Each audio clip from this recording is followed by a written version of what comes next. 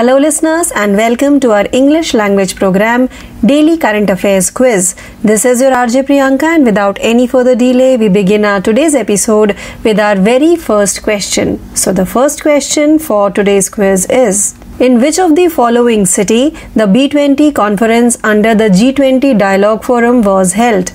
The correct answer for the question is C. Kohima. In Nagaland, Kohima, from April 4th to 6th, the fourth and final B20 sessions organized in the Northeast as part of the G20 Dialogue Forum for the global business community. The B20 conference saw 64 overseas delegates from 29 countries, the Ministry of Commerce and Industry said. Now let's move forward to question number 2. In place of Kane Williamson, who among the following was included in the Gujarat Titans team? The correct answer for the question is A. Dasun Shanaka. New Zealand's batter Kane Williamson's campaign in 2023 season of the IPL Indian Premier League was cut short as he has been ruled out of the tournament after sustaining a knee injury.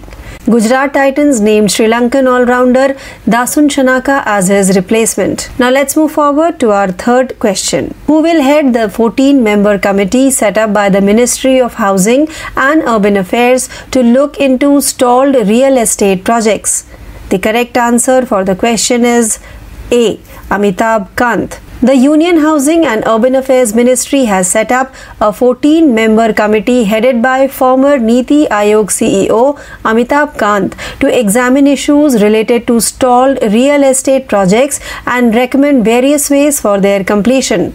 The committee will submit its report within 6 months from the date of its first meeting. Now let's move forward to question number 4. For salary account holders, a premium payroll package was launched by which of the following bank? The correct answer for the question is C. Canara Bank. Canara Bank has introduced premium payroll package for the salary account holders with competitive features. The product has been designed to meet all banking requirements of salaried customers. Now let's move forward to question number 5. India's GST revenue collection for the month of March 2023 so that dash. The correct answer for the question is B.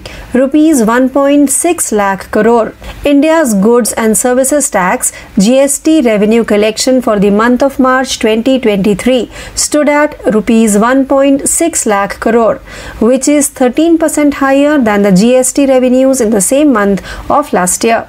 It is for the fourth time in the current financial year that the gross GST collection has crossed rupees 1.5 lakh crore since the implementation of GST. Now let's move forward to question number 6. Who among the following is the chairperson of the GST Council in India? The correct answer for the question is C. Nirmala Sitharaman. The Union Finance Minister Srimati Nirmala Sitharaman is the chairperson of the GST Council in India. The members of the council include the Union Finance Minister chairperson, the Union Minister of State Finance from the centre. Each state can nominate a minister in charge of finance or taxation or any other minister as a member. Now let's move forward to question number 7. India and Sri Lanka conducted which of the following bilateral maritime exercise recently? The correct answer for the question is A. SLINEX. The 10th edition of India and Sri Lanka bilateral maritime exercise SLINEX 23 was held at Colombo from 3rd to 8th April 2023. The exercise was conducted in 2 phases, the harbour phase from 3 to 5th April 2023, followed by a sea phase from 6th to 8th April 2023. Now let's move forward to question number 8. The world's first liquid hydrogen powered ferry named Dash was launched by the Nordled, a Norwegian company. The correct answer for the question is D. MF Hydra. Nordled, a Norwegian company, has successfully launched the world's first liquid hydrogen ferry. The MF Hydra is a hybrid vessel that uses both batteries and liquid hydrogen fuel cells.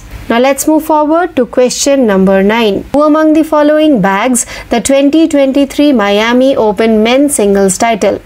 The correct answer for the question is A.